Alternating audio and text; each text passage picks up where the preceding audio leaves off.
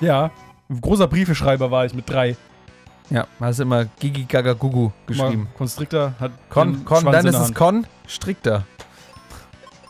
Ein Unterschied. Weißt du, wer schlafen geht? Ferela geht schlafen. Woher weißt du das denn? Gute Nacht. Weil es da steht im Chat. Oh nein. Gelöscht. Ich find's traurig, als es damals keine 5-Mark-Münzen mehr gab. Oh. Ja. Das war auch doof.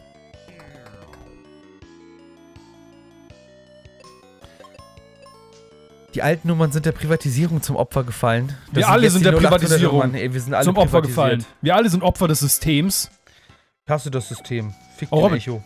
Hat überhaupt nichts mit irgendeinem Thema zu tun, aber ich habe gestern eine Top-10-Liste an unterschätzten Sci-Fi-Filmen gesehen. Da links ist eine Truhe. Robin, rat mal, was drin war. Equilibrium. Equilibrium war drin. Equilibrium ist ein Scheißfilm. Top 10 most underrated Sci-Fi Movies. Jetzt mach die mal kaputt, damit du da die Dings kriegst. Soll ich kaputt machen? Ja. Mach ich kaputt, ja. Es gibt eine Beatdown-Band, die heißt Kanthand. Und ihr Leitspruch ist, macht alles kaputt. Kanthand? Kanthand macht alles kaputt. Ja. Richtig großartige Band, nicht? Mike mag die. Nein, Equilibrium ist nicht großartig. Equilibrium ist scheiße. Ich hasse dich, du hast mich schon wieder getriggert. Willkommen zurück. Zu Vorlesung 2. Der Wie triggert man Robin Masterclass. Ich habe auch Robin gesagt gerade. Ich weiß, dass sich das auch triggert. Ich hasse Gehört alles zu meinem Programm. Ich hasse Equilibrium, wirklich. Gibt nichts Schlimmeres. Der letzten Party, die ich gemacht habe ich im Hintergrund auf dem Fernseher ohne Ton Equilibrium laufen lassen. Hast du nicht, du hast es vergessen. Stimmt. Du hast es jetzt auf 2 Partys schon vergessen, Equilibrium laufen zu lassen. Was gab's stattdessen? Es lief irgendeine Scheiße. Einmal lief die Kappa-Show, die habe ich besoffen angemacht. Und ein andermal... Karate-Tiger. Ein Karate-Tiger lief, ja. Und Toxic Avenger. Troma-Filme auch großartig. Toxic Avenger war auch sehr lustig. Troma-Filme absolut hervorragend. Kann man sich mal gönnen. Kann man mal machen, ne? Ja, Robin, du weißt, was dir auf der nächsten Bamberger Feier blüht. Ja? Equilibrium. Ich komme einfach nicht mehr. Ja. Dann ist endlich mal gute Musik auf meinen Partys, ey. Dude, du erzählst jedes Mal, dass ich für die Partys für die Musik auf deiner Party verantwortlich bin. Ich habe noch nie Musik gemacht auf einen deiner Partys. Nee, überhaupt nicht. Weil es wird immer angekündigt und ich werde nie rangelassen. Weil dann immer wieder irgendwer kommt und mich wegstößt. Meine Spotify-Playlisten sprechen aber eine ganz andere Sprache, mein Freund. Sorry, wenn deine besoffenen Freunde da gute Musik reinmachen, kann ich da nichts für. Ich stehe mal da und sag so, nein, tu das nicht. Nein, tu das nicht, Bambi wird dann mega sauer. Nein, Robin hat einen hervorragenden Musikgeschmack. Robin ist ein, stimmt. Nein, warte. Robin hat keinen hervorragenden Musikgeschmack, aber Robin ist ein hervorragender Party-DJ, wenn man ihn mal ranlässt. So fair muss ich jetzt sein an dieser Stelle. Ey, ich habe einen guten Musikgeschmack. Ja, unsere Musikgeschmäcker sind einfach nicht kompatibel. Ja, du hörst halt Krach. Das heißt ich höre Sachen, wo man noch in Takt und Noten raushört. Robin, sei mal ein bisschen diplomatischer. Ne? Wenn ich dir gerade entgegenkomme, dann schlag mich nicht ins Gesicht. Das macht man nicht. Robin, ich habe gerade gesagt, dass unsere Musikgeschmäcker wahrscheinlich auf ihre... Wir sind beides spezielle Schmetterlinge. Bei Dr. Bomber treffen wir uns aber. Ja. Das ist so der Common Ground, auf dem wir uns bewegen. Eyo. Dr. McDo ist auch ganz okay. Wir waren vorhin am Marienplatz noch eine Kleinigkeit essen. Oh ja, das war gut. Und dann sind wir in einen kleinen Bäckersladen gegangen. Und ihr ratet nicht, was da für eine Musik spielte. Vor allen Dingen, ihr müsst euch so vorstellen, du kommst halt die Treppe hoch und es hat halt keinen Laden mehr offen, außer dieser kleine Bäcker. Und den knallen einfach mega laut die Boxen. Und erst läuft halt Coldplay und zwar in so einer Lautstärke, dass du denkst, fuck, Coldplay ist gerade da und die spielen live am Marienplatz. Und nach Coldplay kommt einfach original Alpha 65 mit Blue. Ist das nicht der beste Tag ever? EU? Oh Gott. Da war was los, sag ich dir. I have a blue house with a blue window. I have a blue house with a blue window. Blue is the color. Ey, ich habe mir da damals die Maxi-CD gekauft, ne? Ey, ich fand einfach diese Figuren mega geil animiert damals. Das ist die Zukunft. Guck dir das jetzt nochmal an. Ja, ist grauenhaft. Kannst du dir echt nicht nochmal angucken. Macht traurig. Ich schmeiß Bomben auf die Schlangen. Au. Oh wow. Constrictor attackiert mit Langeweile. Ja. Entschuldigung, muss ich gehen. Dieses Spiel ist ganz schön selbstironisch. Ich glaube, das haben die auch selber nicht durchgespielt hier. Ich glaube, die haben einfach nur die Bilder beschriftet und ein bisschen so Pseudotexte. Wenn jemand zu mir sagt, Robin, schreib mal einen Text über was du nicht kennst, schreibe ich solche Texte, wie hier drin stehen. Die wunderschöne Regenbogenstraße hat dich zu Vultrons Turm nördlich von Vindia geführt. So unnötig, da wunderschön zu schreiben. Beschwingt und mit der Gewissheit im Sinn, dass du es schaffen kannst, dieses Abenteuer zu einem glücklichen Ende zu führen, durchschreitest du das Turmtor. Ein junges Mädchen hat sich gleich am Eingang des Turmes untergestellt, um dem scharfen Wind draußen zu entgehen. Es ist Norma, Ottos Tochter. Das ist großartig, dass sie Norma heißt. Beruhigend sprichst du auf sie ein, erzählst ihr von der intakten Regenbogenstraße und dass ihr Vater besorgt zu Hause auf sie wartet. Mit einem kurzen Gruß eilt sie fort. Das wäre also geschafft. Jetzt zu weniger einfachen Dingen, die Erkundung des Turms. Vultron, der Turmwächter, treibt ein böses Versteckspiel mit dir. Er heißt doch Vulturo. Ja, er ist Vulturo. Okay. Ich habe Vultron gelesen, weil ich es lustig fand. Auf jeder Etage hat er seine Schlupflöcher. Wenn du glaubst, du hast ihn endlich gestellt, verschwindet er ganz plötzlich wieder im Turmlabyrinth. Um ihn endlich zu packen, beschließt du, die Liftschalter in durchforschten Etagen zu zerstören. Oh, das habe ich nicht gemacht. Oh shit, sind das diese Haken? Ja. Ne, wahrscheinlich nicht. Hier ist was. Das sind die Schalter, die du drücken musst. Ja, gut gemacht. Hab ich ihn jetzt zerstört? Ja. Ich habe ihn umgelegt. Ich würde es nicht als zerstört betrachten, aber... Doch, das ist schon okay.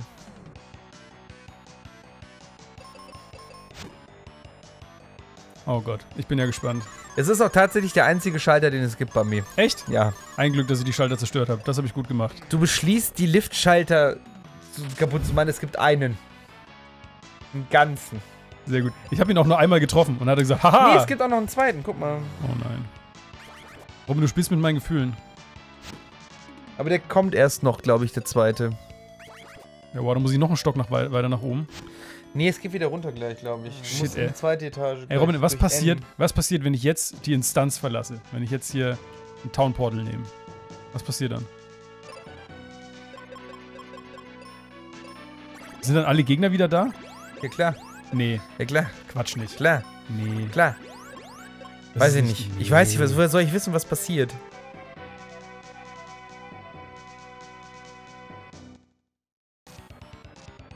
Wie kannst du jetzt gegen Vultron kämpfen? Ich habe wohl irgendwas richtig gemacht.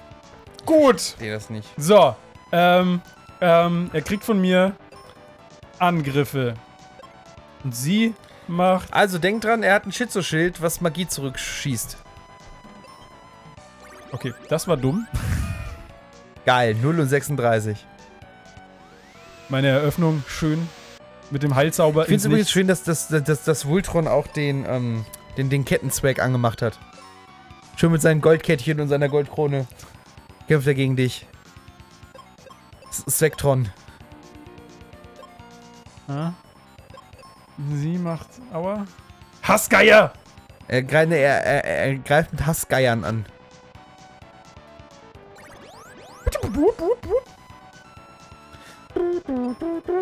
Robin, da muss man jetzt schon klug sein. Ich weiß nicht genau.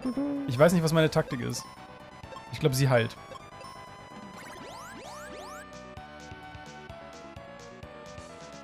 Er greift mir Verwesung an, muss aufpassen, stinkt. Shit, er macht mega viel Schaden, Alter. Schwerer Treffer. Oh. Was mach ich denn? Hier steht halt leider auch nicht, was da los ist, so. Oh nein. Du hast auch den Steinzauber neu, den Feuerzauber neu gekriegt. Vielleicht ist der ja effektiv. Ich habe einen kompletten Move verschwendet, Alter. Das war nicht so smart. Jetzt hole ich ihn raus. Oh, Schizoschild. Schizoschild, keine Magie dann. Ach so, ich hätte einfach jetzt die ganze Zeit Magie benutzen können, oder was? Bäh. Oh nein, that's it. You died it. Well. Schmuserige geschlafen. Und das während des Kampfes gegen Vulvatron. How could you? Ich find's gut, dass der Vulvatron ist.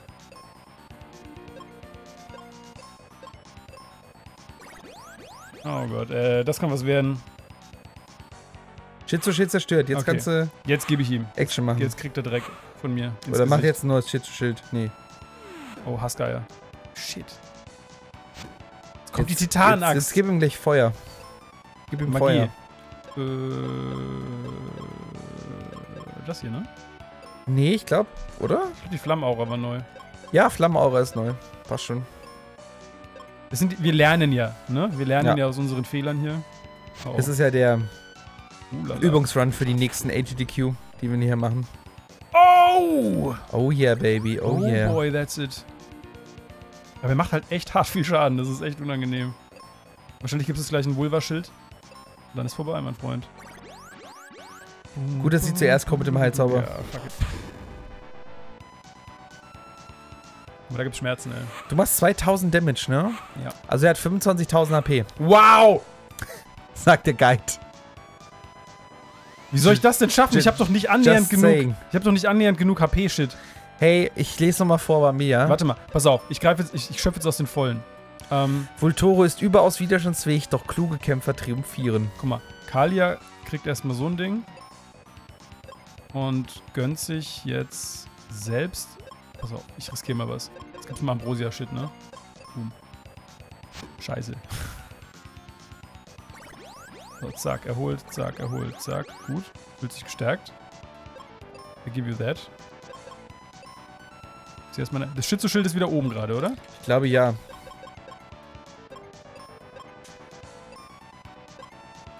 Dann gib ihm doch mit der Axt. Geht der Heal durch? Man weiß es nicht. Oh, jetzt wow. Ist es durch. Blödes Timing. Bad luck. Mhm. Guck mal, was Ambrosia bringt. Nicht so viel. Scheiße. Alter, hier kommt durch. Oh wow, ist das spannend. Oh wow, ist das spannend. Ihr Franken, ne? Ihr seid schon echt ein sehr, sehr emotionales Völkchen. Das ist schon wirklich... Dafür sind wir bekannt. Shit, sie hat nur noch einen Heal. Das ist nicht gut. Pass auf, dann gibt's einfach was zu snacken. Ah, oh mein Gott! 200 heilt das nur! Bist du bekloppt?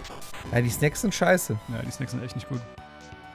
Komm schon. Er könnte doch zumindest mal irgendwie, weißt du?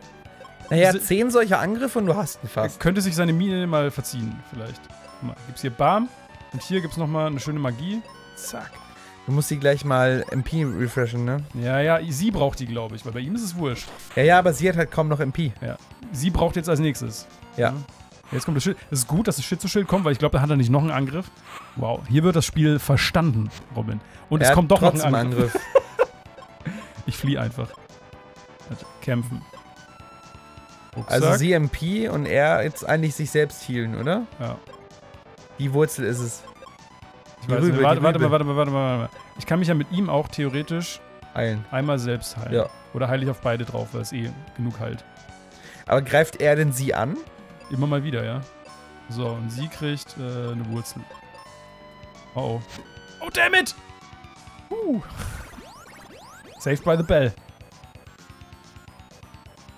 Ich glaube, bei dir ist jetzt mehr Heal durchgegangen, weil sie overhealed ist, oder? Ich weiß es nicht. Aber Flammenaura ist auch nicht mehr so viel drin. Ja, muss halt durch. Oh nein! Was denn? Er hat doch das Schild oben, oder? Er hat das Schild oben, ja. Du solltest vielleicht nicht... Warte, mache ich trotzdem Schaden an ihm? Okay. Also ich hätte nicht gedacht, dass dieses Spiel mal nochmal irgendwas... Angriff. Auch nur in irgendeiner Form von taktischer Tiefe kriegt. Ja, hätte ich auch nicht gedacht. Er kriegt es auch eigentlich gerade nicht. Jetzt ist es zerstört!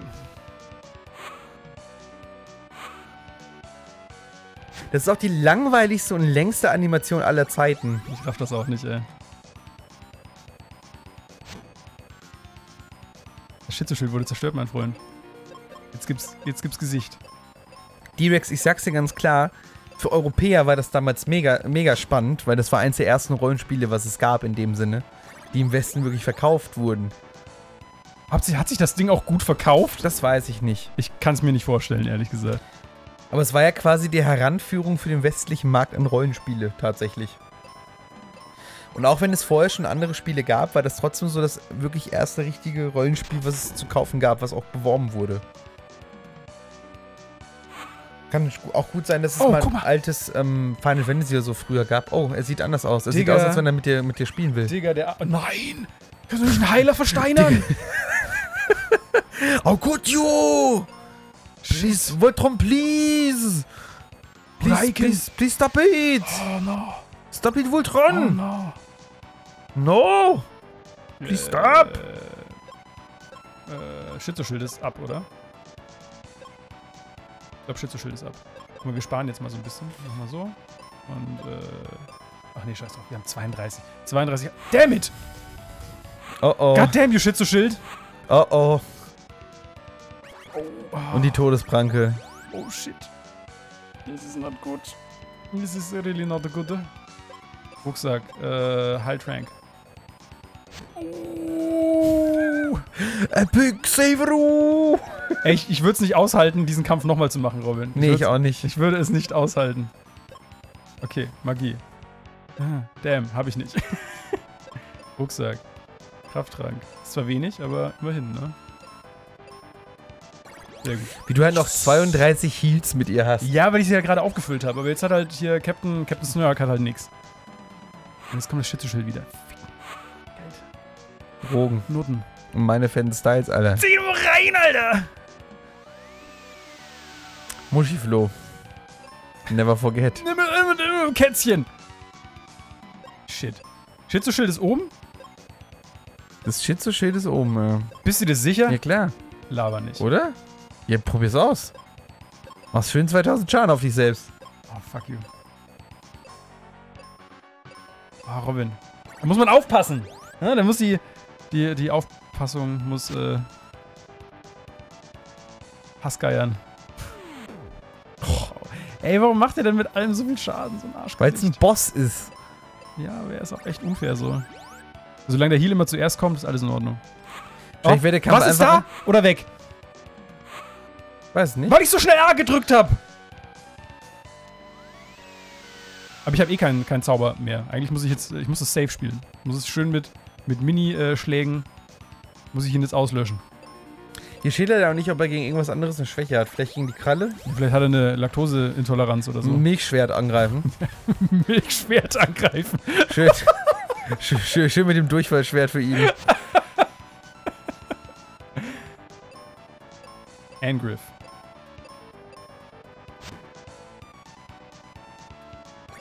Oh mein Gott. Schizo-Schild. Damn it, es war weg! Ja, aber du hast doch eh keine Magie. Doch, ich habe noch einen. Einen habe ich noch, Robin. Einen habe ich noch. Einen hast du noch. Jetzt pass mal auf, ey. Nee. Jetzt ist es oben. Merken. Oben. Ja, ist oben. Merke ich mir. Orkangewalt! Guck mal, Snark, sei mal ein Held, du Arschgesicht.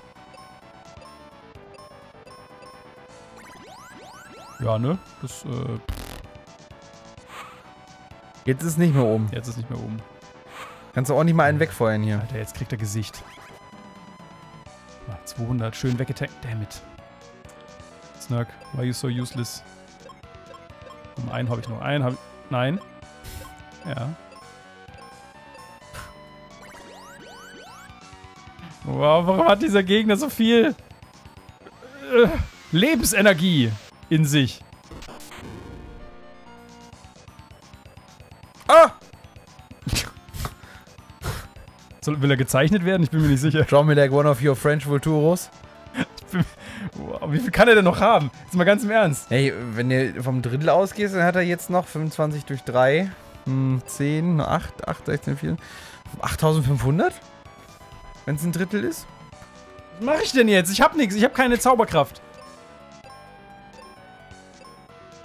Oh, goddammit. Oh, diese Stühle sind auch so das Bequemste, was ich hier habe, ne? Ja. Das macht überhaupt keinen Sinn, diese Bewegung. Ja, Verwesung. Schön Maulgestank am Start.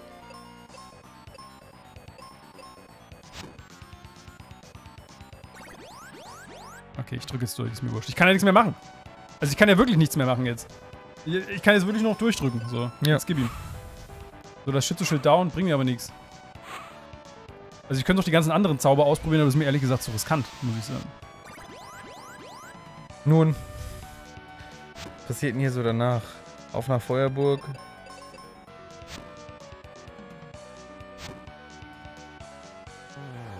Did it!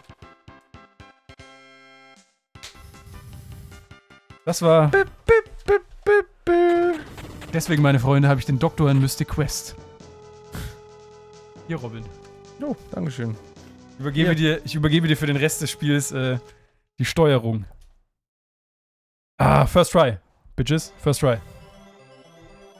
Da wird man sich ja auch mal feiern dürfen. Mit einem Kaltgetränk, eventuell, ne? Eventuell. Kann ich dem Robin Rottmann auch noch eines anbieten? Ja, eventuell? bitte. Bitte. Sauber.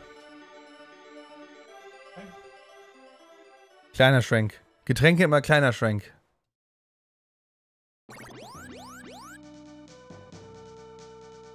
Was ist das denn? Was? Ja, das ist noch das Bad von Gregor. Nein. Aus Düren. Ja.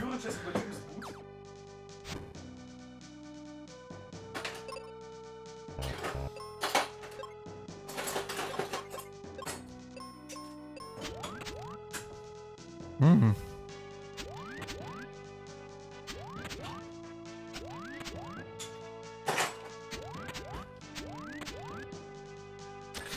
Oh, dankeschön. Edler Tropfen aus dem Osten von Nordostwestfalen. Und ein Getränk aus der Düren ist nicht Nord... Aus der Tschechoslowakien Jokai. Wo ist denn bitte Jever? Nordostwestfalen. Ich weiß es nicht. Das macht doch alles überhaupt keinen Sinn, was du da erzählst. In Erdkunde bin ich leider nicht so gut wie in Mystic Quest.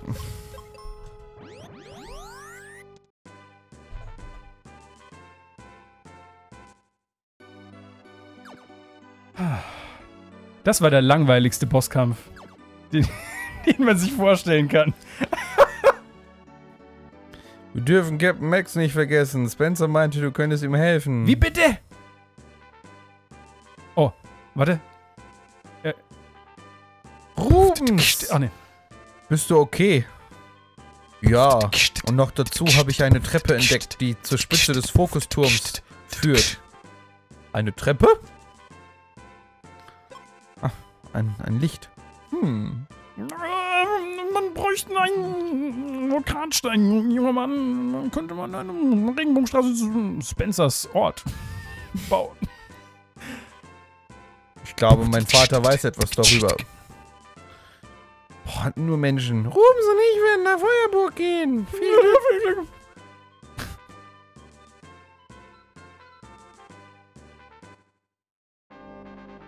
Rubens Barrichello ist zurück. Sich dir an. Guck mal, red mal mit der Frau, die im Bett liegt. Da liegt das Mädchen und das andere rothaarige Mädchen ist da auch. Meinst du das Dreier? Poison Ivy und Poison Susanne. Das dynamische Duo. Benutzt deinen Haken. Benutzt deinen Haken mit Mädchen. Oh ja.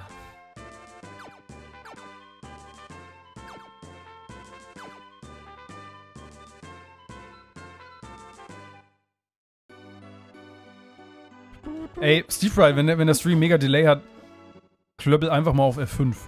So, also einfach mal neu laden. Dann lebst du wieder in unserer Zeitschiene. Robin, weißt du wohin? Nach Feuerburg. Zu Peters Ort? Zu Peters Ort, ja.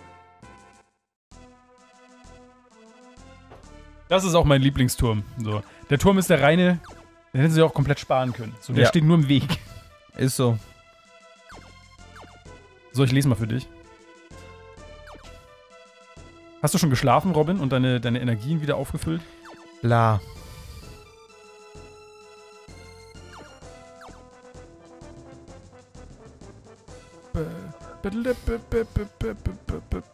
Boah, ist alles so grauenhaft, ne?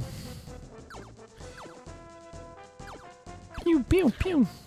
Wow. Ganz im Ernst, wenn man einmal den Spieleberater von vorn bis hin durchliest, dann musst du das Spiel auch nicht mehr spielen. Nee. Da steht die komplette Story drin. So. Ja, vor allem da steht tatsächlich mehr Story drin, als im Spiel dir vermittelt wird. Hier, keine Ahnung, wir müssen jetzt irgendeinen Typen treffen, der im Bett liegt und hier steht drin, er muss noch immer das Bett hüten, denn so ganz hat er sich von den Strapazen, denen er auf dem Vulkan ausgesetzt war, noch nicht erholt. Zaghaft, um ihn nicht zu überanstrengen, fragst du, ob er etwas von einem Gegenstand Was ist da los, ey? Das ist eine komplette Geschichte. Hier extra für dich bei mir. Oh. Pass auf. Pass auf. 3, 2, 1, Band.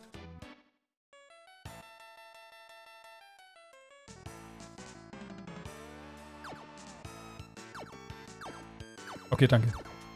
Das wird von Mal zu Mal auch nicht besser, ehrlich gesagt. Ich habe aber leider den Spieleberater zugeschlagen. Das war nicht so klug. 7 Etagen pure Gefahr. Wahnsinn. Ich frage mich, wer das geschrieben hat. Bestimmt Fabian Döhler. David Kepler. Ich schwöre dir, Fabian Döhler hat das geschrieben. Wo steht das drin? Wo liegt denn jetzt sein Vater hier?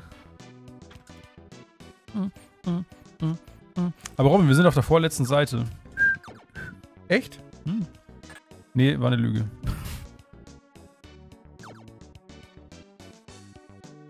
Ja, ich glaube, das Spiel wurde auch nach dem, Ratgeber erstellt. Genau, rede mit Indiana Jones, der gerade schläft. Arion, weißt du was Vorsicht. über einen Vulkanstein? Er ist etwas überanstrengend.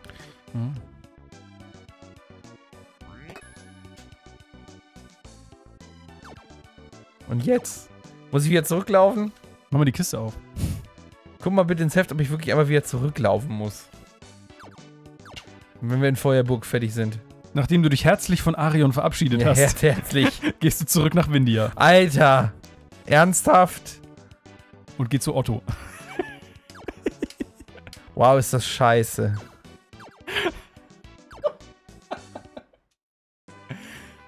Du hast einem Todkranken gerade seinen Stein abgenommen, so, und jetzt gibst du dem alten Mann den Stein. Nachdem du dich herzlich verabschiedet hast. Gib den Stein hier. Gib den Stein. Okay. Ja, du hättest zumindest Danke sagen können. Fick dich.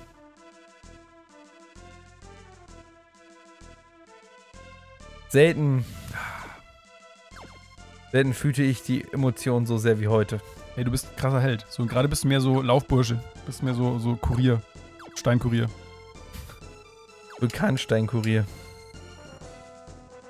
Aber ich merke schon, also der Turm, der ist dein zweites Zuhause mittlerweile. Also, der Turm und ich sind wie Brüder. Ja. Nur nicht von derselben Mutter.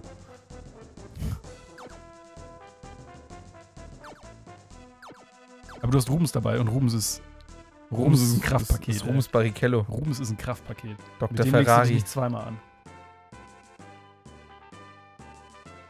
Diese Karte ist auch so pottenhässlich. Heute ist schon so ein Tag, ne? Also, eigentlich habe ich überhaupt nicht die Energie, um zu streamen. Ne? Kennst du das? Nee. Keine Energie zu haben? Kennst du nicht?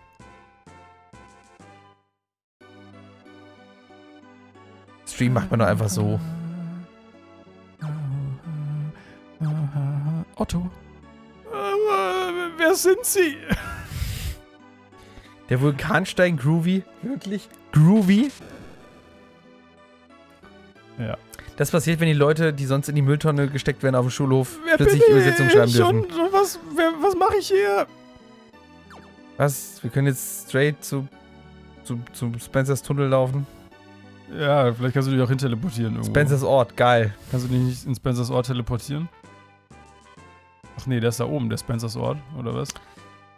Nein. Geil, Alter. Schöne Regenbogenbrücke nach Spencer. Wir müssen das Gebiet mit... Wo bleibt die Beatbox? Wir müssen das Gebiet mit Jumbo-Bomben zerstören. Jumbo-Schreiner? Plötzlich Pixelbrei. Wow, der Schnitzelpapst ist not amused. Hä? Was passiert? Ja, was? Geschafft. Das Schiff hat einen Stein angespült. Das müssen wir Kalia erzählen. Eine Brille. Schade. Oh, ein Kopfhörer. Beats by Dre. Oh. Spencers Ort ist ein wichtiger Ort. Warte mal.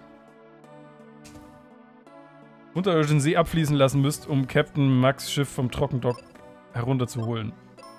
Schön im Trockendock einen herunterholen und dann geht's los. Rums hat seine Jumbo-Bomben aktiviert. Oder um es mit Lupo zu sagen, Dinge passieren. Ich verstehe Spencers Ort nicht. Und du landest vor einer Kiste. Hast du die Kiste schon mitgenommen?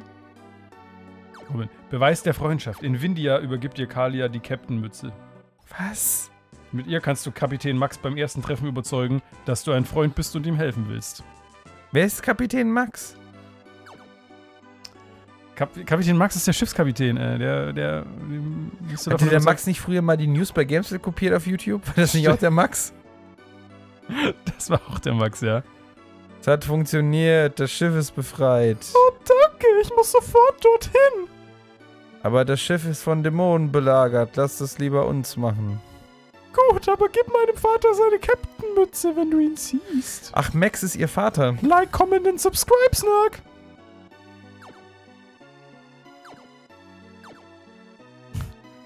Keine Pizza auch am Start. Ey, oh. Captain Max. Classic Max. Bring me back to the rainbow track. Bring me back to the rainbow track. Give a girl in my hand. I won't be a shooting man. Left, right, left. The military step. The seventh is the best. Oh, Go left, go right, go left, go left, go right, go left. Ja, aber wohin? Wo ist Captain Max? Ich lese. Beweis der Freundschaft. Mit dem Mobius-Opal in der Tasche gehst du in das Haus rechts oben und benutzt die dortige Warpfliese. Im Handumdrehen findest du dich im Schiffspier wieder. Bitte was? Der Mobius-Warp, das ist die Sonnenbrille. Du musst, glaube ich, in Vertania City. Hast du den Mobius-Opel gekriegt? Das Haus rechts oben und benutzt die dortige Warpfliese. Was? Max ist ein guter Rapper. Ein guter Deutsch-Rapper. Das weiß ich über Max. Anscheinend habe ich das noch nicht. Wo ist das denn? Oh. Wo finde ich das denn? Das steht da nicht. Mit ihr kannst du Captain Max beim ersten Treffen überzeugen, dass du ein Freund bist und helfen willst. Mit dem Mobius-Opal in der Tasche gehst du in das Haus rechts oben. Warte mal. Rubens hat eine seiner Jumbo-Bomben aktiviert und damit den ausgetrockneten See wiedergefüllt. Damit eröffnen sich auch für dich ganz neue Wege. Zunächst solltest du dir den wertvollen Mobius-Opel besorgen. Mittels der Klaue kannst du durch das Wasser warten und mit einem Bombenwurf verschüttete Höhleneingänge freilegen. Nun gehe zurück zum Eingang, spring über das Hindernis, benutze den Warp, du landest vor einer Kiste. Also, in Spencers Ort müssen Dinge geschehen.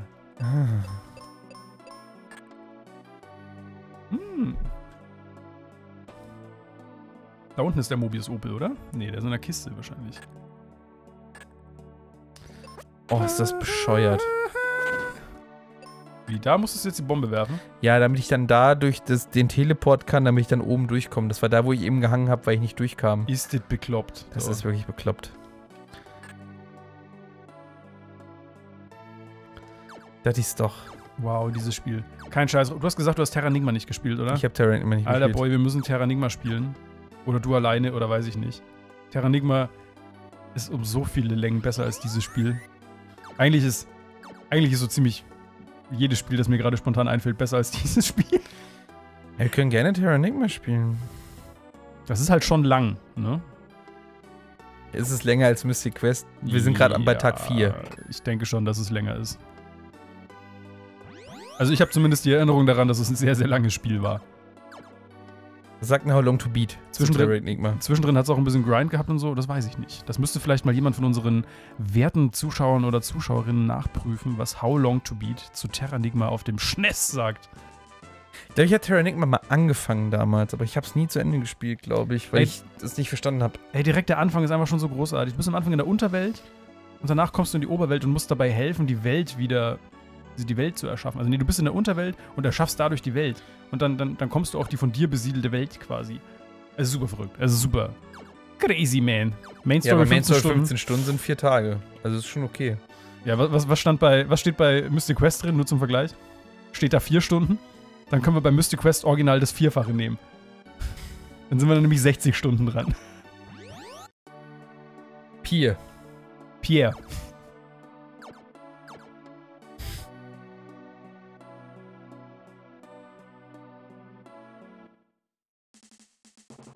Deck. Militärmusik. Wo müssen wir denn hin? 14 steht bei Mystic Quest. All aboard!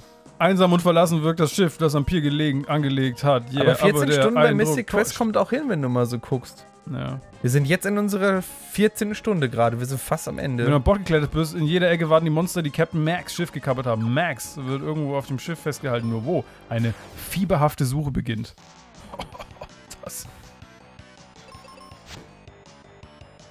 Alter, Steve Fried. Ich habe genau in der richtigen Geschwindigkeit den A-Knopf gedrückt. Da gab es keine Fehler. Keine Fehler habe ich mir geleistet. Ich war zwar etwas langsam, aber slow and steady wins no races. But the Mystic Quest will be won.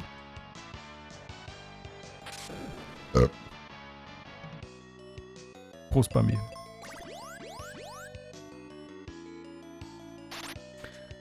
Schwenkende Planken. Schwenkende Planken. Mhm. Langsam lernst du die Gesetze des Schiffes kennen, Robin.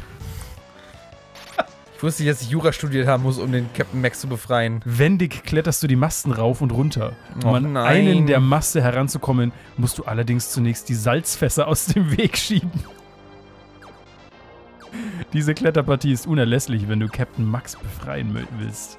Zu dieser Erkenntnis bist du gekommen, als du einen ersten Blick in den Bauch des Schiffes geworfen hast. Überhaupt, der Blick auf die Unterdecks, ein einziges Monster treffen. Kein Gang, der nicht versperrt ist. Auch die Holzbohlen sind nicht so sicher, wie sie aussehen. Ganz schnell fällt man da herunter. Wiederbohlen. Wow, ist das spannend. Ich guck mal, ob es hier irgendwo... Ey, es gibt eine Juwelenrüstung auf Unterdeck 1. Ganz unten, in der Schiffsspitze. K2. K2, wo ist K2? K2 ist doch der Berg. Der Berg ruft. Ich verstehe das nicht. Ey, so geht's mir schon die ganze Zeit. Wo muss man denn da hin? Das macht doch... Du machst das schon, Robin. Du bekämpfst hier einfach mal schön die Dämonen. Die ganzen Ottos. Die pinken Ottos. Ich glaube, die Kralle ist nicht so stark, Robin, ehrlich gesagt. Ja, die Kralle hat mal Chance auf One-Hit-Kill. Hat jede Waffe. Nee. Doch. Nein. Doch. Nein. Einen schweren Treffer, meinst du? Nein, One-Hit-Kill. Nicht schweren Treffer. Aber schwerer Treffer ist One-Hit-Kill. Nein, schwerer Treffer ist doppelter Schaden. One-Hit-Kill ist One-Hit-Kill. Die Kralle ist nicht so stark, glaube ich. Kann die Kralle das wirklich? Das muss ich erstmal in meinem Spieleberater nachlesen. Da muss ich erstmal das mächtige Schwert. Das mächtigste Schwert der Welt, das Juwelenschwert. Oh, wir haben übrigens das Juwelenschwert nicht mitgenommen. In Vulturus Turm. Ja, ist so. Nicht so wichtig. Jetzt pass mal auf hier, jetzt pass mal auf. Hokkaido-Tempel. Die Greifen... Oh, pass auf. Die Greifenklaue, Robin, ist eine mächtige Waffe und mehr. Weißt du Bescheid? I told you. Och nein. Ja, da hatte ich der Insta-Tode hatte ich ja nicht so weit gebracht, ne? Och, Alter, du gehst mal auch hier, spiel selber. Nein, komm, spiel bitte. Komm, nee, das ja nicht so gebracht. Nee. Das sind auch schwierige Gegner. Du bist gerade wirklich viel, aber du bist nicht hilfreich. Guck mal, ich lese mal ein bisschen durch. Kaum bist du Twitch-Partner, bist du ein arroganter Kacksack. Ich habe ja schon alles gelesen. Robin, du bist einfach nur, das ist eine Was habe ich? Was? Du brauchst ein dickeres Fell als Twitch-Partner, Robin. Nee. Oh, boah, da geht's noch mega weiter, ey. What up? Ich find's auch gut, dass du nach den Salzfässern suchen musst, um sie wegzuschieben.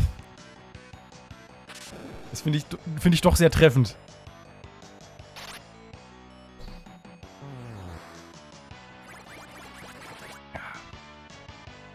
Max wird festgehalten. Eine fieberhafte Suche beginnt. Aber wo nur wird er festgehalten? Ist auch ein Spieleberater, kein Lösungsbuch, ne? Ja, das stimmt. Eine Kletterpartie auf den Schiffsmasten beginnt. Nein, ich fange nochmal von vorne an. Eine Kletterpartie auf den Schiffsmasten bringt dich dorthin, wo du möchtest. Danke für nichts. Ist das gut? Oh, du hast ein Level up gehabt, mein Freund. Oh ja. Ich freue mich für dich. Danke. Danke. Wo müssen wir denn hin? Warte mal. Ich verstehe das. Wollen wir das mal studieren zusammen? Du bist auf... Gott, wo bist du denn? K2. Waren da 2 Kisten gerade? Nein. Also 2 so braune Kisten? Du bist der schlechteste Co-Navigator aller Zeiten. Ich bin auf K2, Bambi. Ja, das heißt, hier gibt es Unterdeck 1 und Unterdeck 2. Was ist K2 wohl? Wahrscheinlich Unterdeck 2. Richtig. Aber hier müssten 2 Kisten sein, da wo du warst. Oder zumindest eine braune Kiste. Entweder eine braune oder 2 braune Kisten. Dann weiß ich, wo du bist. Das lässt sich gerade schwer nachprüfen, denn das sind 2 Luzifere im Weg.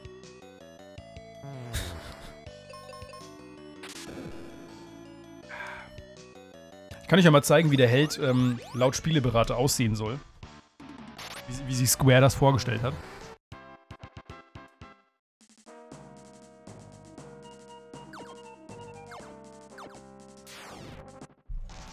Das, meine Freunde, ist Robin. Der Mann, der sich mit den beiden Todesfürsten anlegt.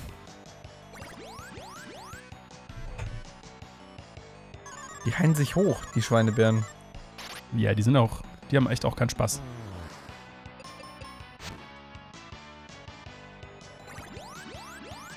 Wenn du diesen Insta-Death-Angriff machst, steht das dann da? Nee, die verschwinden, dann kommt keine Zahlenanzeige, dann gehen sie direkt tot. Was? Ja. Die haben jetzt so einen Insta-Death. Wie gerade, oder was? Ja. Das ist ja geil. Aber Robin, lösch doch lieber. Nein. Ey, Löschung. Hier sind 2. Ah, hier sind aber, warte. Du musst die Salzfässer wegschieben. Wahrscheinlich musst du das da unten. Geh mal runter. Du musst den Penis besiegen, der da vor dem Eingang steht. Okay, ist ein Ritter.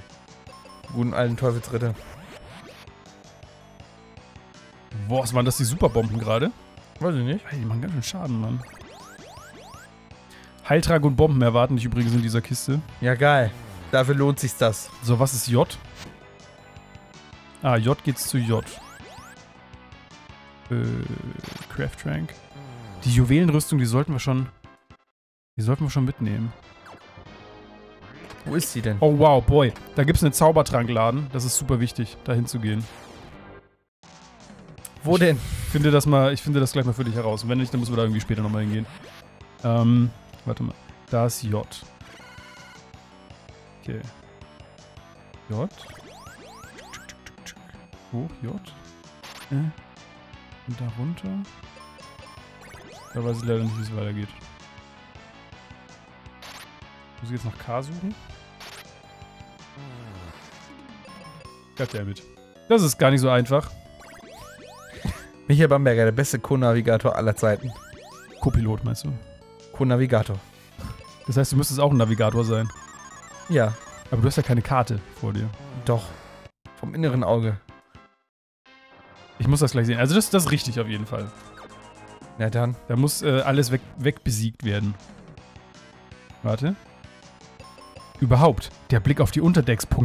Ein einziges Monstertreffen, Robin. Ein einziges Monstertreffen.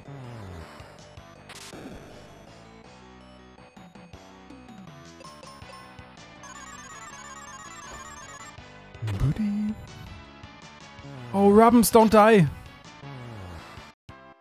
Gelöscht. Das ist nicht die Klaue, die ist schön. Die löscht ja auch gerne mal. Aber stell dir mal vor, Rubens hätte die Klaue. Dann könntest du Doppellöschungen einleiten. Oh ja.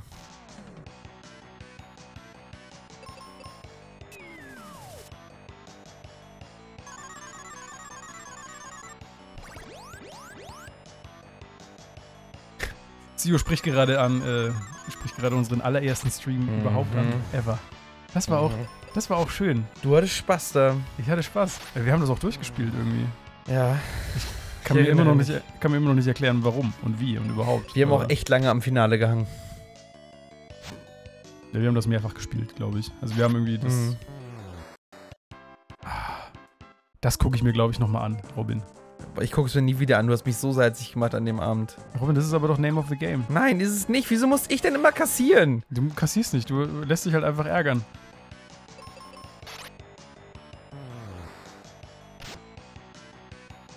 Alter, die Klaue ist ja mega stark. Die ist ja mega stark, Alter.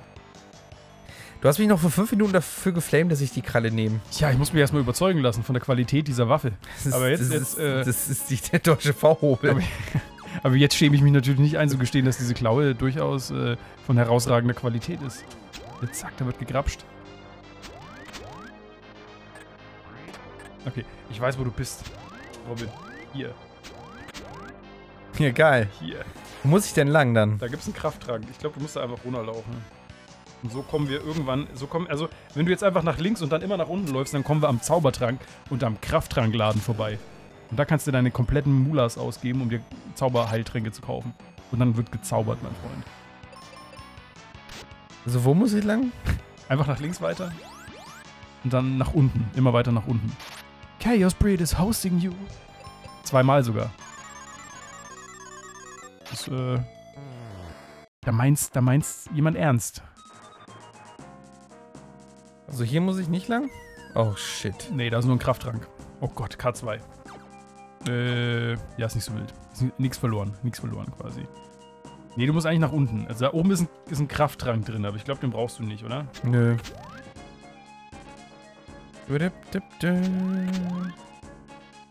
Oh nein. Oh, das ist... Ich wollte springen, hat nicht funktioniert.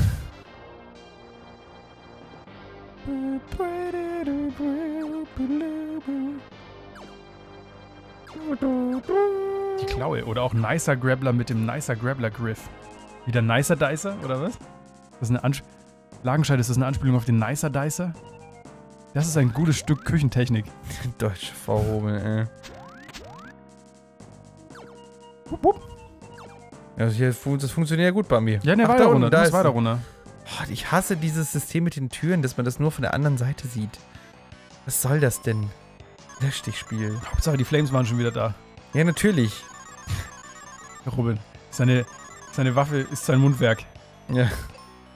Sein Tempo ist mörderisch. Im Gegensatz zu meinem. Ich habe eher so die fränkische Gemütlichkeit verinnerlicht. Ich merke das schon. Ey, ich bin zuverlässig. Wie ein deutscher V-Hobel habe ich uns durch Vulturus Turm navigiert. Und habe alle Gegenstände liegen lassen. Oh, Linitonava, danke fürs Folgen.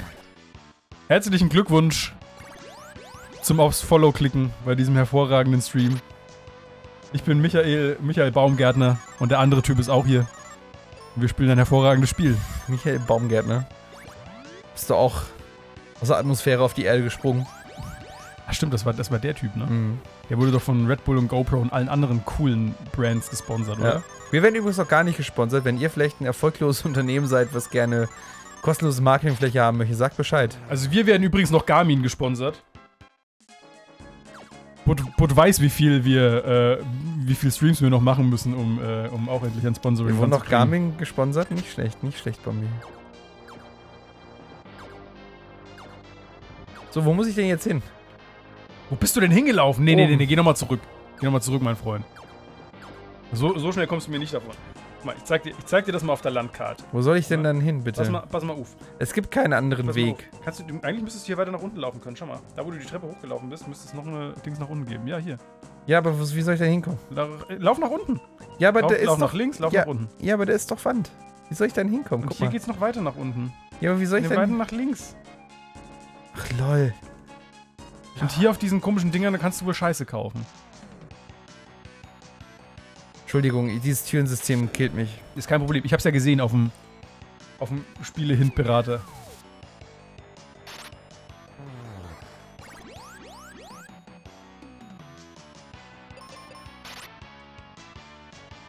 Ich habe ja Mystic Quest nochmal Gebrauch gekauft. Damit wir es eigentlich im Original spielen können. Und weißt du, was bemerkenswert ist? Die Person, die das vor uns hatte, das Modul, ja, hat die Hauptfigur auf Level 99 gespielt. Also auf Level 99. Nein. Und da kannst du dir einfach mal vorstellen, wie viel Zeit diese Person, die dieses Modul vor uns hatte, mit diesem Spiel verbracht haben muss. Aber vielleicht wirst du auf Level 99 angehoben, wenn du es durchspielst. I doubt it. Weiß man nicht.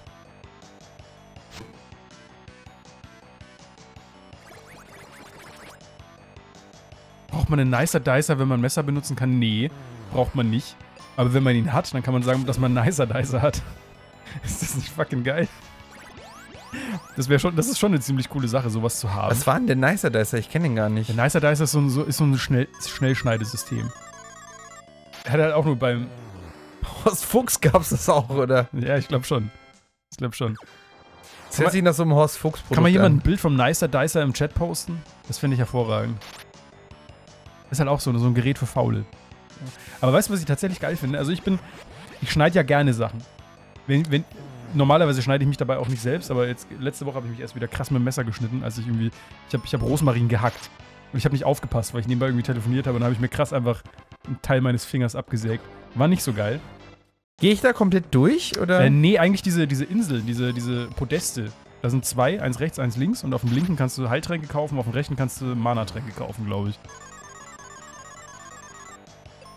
Aber ich schneide mega gerne Zwiebeln so. Ich finde das super geil. Ich könnte den ganzen Tag Zwiebeln schneiden. Da ist ein Bild vom Nicer Dicer. Ich muss den kurz angucken. Ich könnte den ganzen Tag Zwiebeln und Kartoffeln schneiden und schälen. Ach, das ist der Nicer Dicer. Weil da haust du den Scheiß einfach oben durch. So, da legst du eine Banane rein. Da legst du die Hand rein. Alter, so ein Ding haben wir. Nein, echt? Ich weiß nicht, ob es der Original Nicer Dicer ist, aber... Soll ich den mal suchen? Nein, bitte nicht. Darf ich den Nicer Dicer suchen? Wir haben so ein ähnliches Ding. Du kannst halt so Aufsätze reinmachen und dann drückst du es zu und dann schneidet er das. Haben wir original zweimal benutzt, seitdem steht es in der Ecke. Ist doch geil. Ist ja nicht ganz so nice, ey. Das ist der nicer Verstauber, ist das, Ey, die Gartenkralle Gold, so, das ist auch eines der ältesten. Ja, Gartenkralle Gold, Home Shopping Europe. Das Beste ist immer noch Horst Fuchs mit der Autolackierung. Das ist echt Werbefernsehgold. Dreht er nicht auch ein Spiegelei auf der Motorhaube oder so? Spiegelei auf der Motorhaube und dann vergleichen sie das Einwachsen des Autos damit, dass die Frau sich mit Sonnenmilch einschmiert. Es ist alles so absurd. Und dann gibt es auch irgendwie die Leute im Publikum, die auch alle dieses T-Shirt tragen von dem Produkt und mega gehypt sind. Und wow! Ja, genau so ist es. Wow! Das ist alles so grauenhaft. Die Autopolitur polituliert ja Autos. Das ist ja unglaublich. Wer hätte damit gerechnet? Wirklich so. Es fehlt nur noch, dass die Leute irgendwie ihr T-Shirt ausziehen, dann haben sie alle auf ihrem dicken Bierbauch irgendwie einen Buchstaben vom Produkt stehen und zusammen ergibt es das Wort. So in die Richtung geht es. Wie hieß die Autopolitur nochmal? Ich weiß es nicht. Gartenpolitur Gold. Die deutsche Gartenpolitur. Wie hieß die denn? Der super Autoblitz. Das war irgendwas mit Teflon. Teflon? Das war doch so eine Teflon-Beschichtung, weswegen man das Ei darauf braten konnte. Oh, Wahnsinn, ey. Es gab auch immer so Staubsauger, die irgendwie Rotwein aus dem Teppich rausgesaugt haben und so.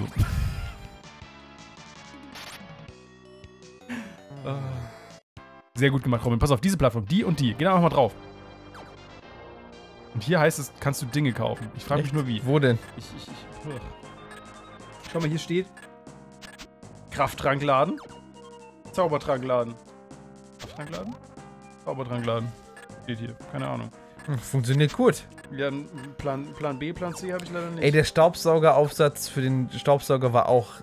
Also der Haarschneideraufsatz für den Staubsauger war auch fantastisch. Wow, H. Wie kommt man denn zu H? G. Wie kommt man zu G? E. Wie kommt man zu E?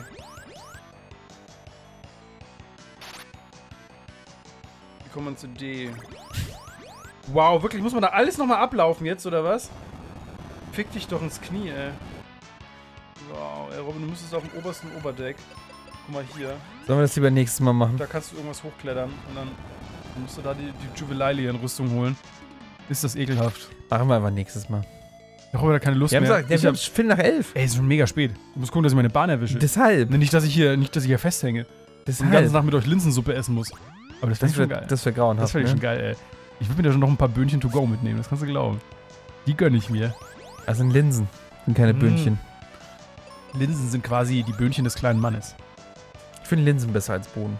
Aber die sind auch kleiner und die sind nicht so aufdringlich, finde ich. Ich mag ja beides gern. Also, ich mag es gerne, wenn Zunder auf dem Darm ist. Also wenn da... Ne? Du bist jemand, der gerne kackt. Ja, schon. Also, ist ja auch ein gewisses Gefühl von Freiheit. Das stimmt. Also, wenn man alleine ist. Also nicht in der Public Toilet oder so ein Shit. Im wahrsten Sinne des Wortes, sondern schön zu Hause. Und einfach mal schön die Popo-Trompete spielen. Ganz ungeniert. Den Kampf machen wir gerade noch fertig hier. Mach den mal fertig.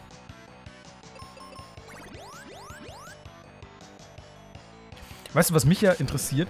Kennst du das ist auch so eine Home Shopping Europe Geschichte. Diese Elektroaufsätze, diese Pads, die du dir überall hinklebst und so. Ja, die dich dann schlank machen. Und dann zucken deine Titten und dann kriegst du mega Brustmuskeln. Oder so. Die Saunagürtel waren auch gut. Erinnerst du dich noch an diese Sitzsauna? So ein Stuhl, wo du dich drauf sitzt, dann hast du so ein Schlauchkonstrukt um hier rum gemacht und dann hattest du quasi so eine Sauna für zu Hause. Oh, das ist ja eine mega Saunaschlauch. Nee, das kann ich nicht. Total geil. Du hast dich dann reingesetzt, das ist dann zugezogen bis oben, hat nur dein Kopf rausgeguckt und dann warst du in so einem riesigen, ja, wie so eine Art Ballon und dann hast du einen Knopf gedrückt und dann ist die Sauna angegangen und dann hattest du halt deine Wohnungssauna. Unglaublich, unglaublich. Ja, Tag 5 Mystic Quest Type, ist so. Ich furze immer unter die Bettdecke und dann habe ich auch eine Sauna, quasi. Oh. Wie gesagt, freut euch, Leute. Der Mystic Quest Type ist real. Ey, aber das Schiff von Max, guck mal, wir blättern jetzt gerade noch mal ganz kurz. Es gibt noch eine Seite. Und noch eine Seite. Und dann sind wir durch. Ja, das schaffen wir dann beim nächsten Mal. Also 2 Seiten haben wir noch. Geschafft haben wir heute. Pass mal auf. Ich zähle. Wir haben angefangen mit Sir Dullahan. Wir haben heute geschafft Eine Seite. 2 Seiten. 3 Seiten. Content-Monster. 2 Stunden noch, dann sind wir durch. Ich schwöre dir.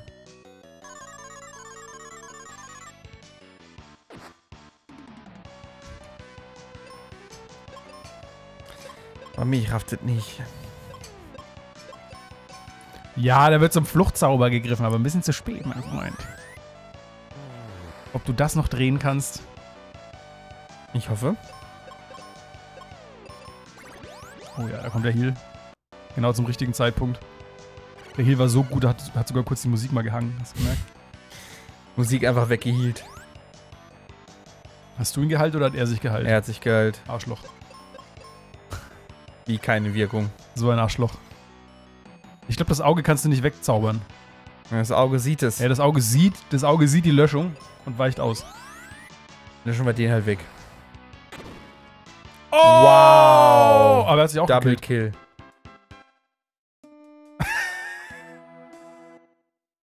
Natürlich von vorn. Natürlich. Fick dich, Spiel. Wow, wie unfair. Tut mir leid, das hätte ich dir gegönnt gerade.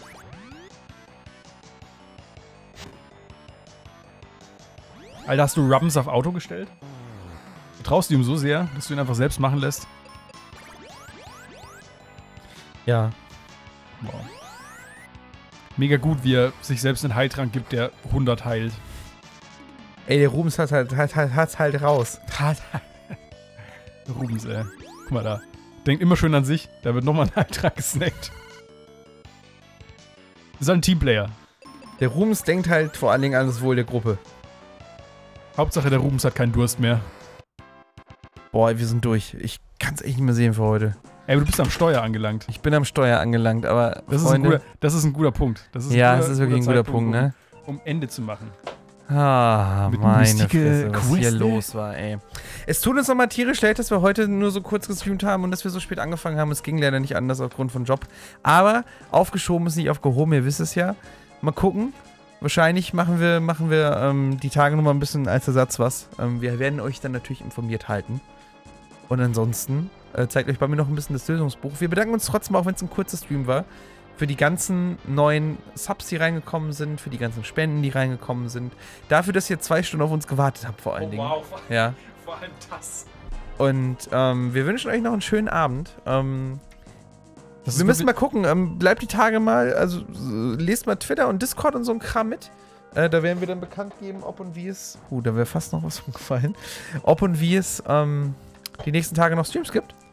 Und ansonsten, mal gucken, wenn ich morgen mit Mario Kart schon kriegen sollte. Gibt es morgen Mario Kart oder was? Dann mache ich vielleicht morgen ein bisschen Mario Kart Action. Das wäre schon geil. Da würde ich gerne zusehen. Weiß ich nur noch nicht. Da würde ich gerne zusehen. Muss ich mal gucken. Wie ihr Robin versohlt. Sollte Robin morgen Mario Kart haben. Da würde ich mich drüber freuen. Aber Robin ist auch nicht schlecht in Mario Kart. Auch von mir nochmal ein Sorry, ne? Soll ja nicht Robin der Einzige sein, der sich hier entschuldigen muss, denn da haben ja immerhin 2 Leute dazu gehört. Ich hätte ehrlich gesagt nicht so lange auf uns gewartet. Umso happier sind wir, dass tatsächlich noch ein paar Leute hier waren und dass ihr schön bis 58 hochgezählt habt, bis wir tatsächlich hier ankamen. Wir haben wirklich unser Bestes und unser Möglichstes getan, rechtzeitig anzukommen. Und ja, wir haben auch kurz überlegt, es vielleicht komplett ausfallen zu lassen, aber dann haben wir gesehen, dass schon so viele Leute da sind und dann haben wir alles möglich gemacht. Und euch trotzdem noch etwas Anti-unterhalten mit Mystic Quest. Nächsten Mittwoch wieder. So, die Woche gibt es halt den üblichen Content, würde ich sagen. Am Wochenende vielleicht ein bisschen Battletoads. Bist du nächsten Mittwoch noch da? Nächsten Mittwoch bin ich noch da. Ja, geil. Hier, geil. Bist du nachher im Urlaub, ne? Ja, da gibt's noch Jetzt schaffen wir noch Mystic Quest. Ja. Gute Nacht. Gute Nacht. Schlaft schön, Leute. Mystic Quest, ihr kleinen Schundwürmchen. Bis die Tage. Tschüss. Schundwürmchen und Sir Delahans. Und Augenkrebelchen. Und Teppich-Ninjas.